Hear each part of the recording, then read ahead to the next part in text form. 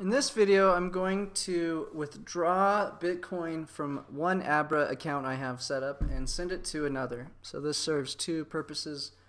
One, how to move Bitcoin out of your portfolio, and also how to transfer it to a new Bitcoin address. So you can see I'm pasting in my Bitcoin address from the other Abra account and sending over 0.011 Bitcoin. This transaction took about 30 minutes to complete, and then I had access to it in my other Abra account.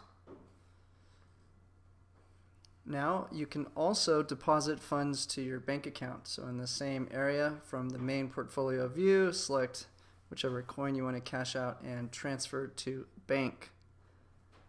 This starts off with a $1,000 a day limit, but you can request higher limits with more verification of who you are. In this sample withdraw, I'm sending $74 to my bank account.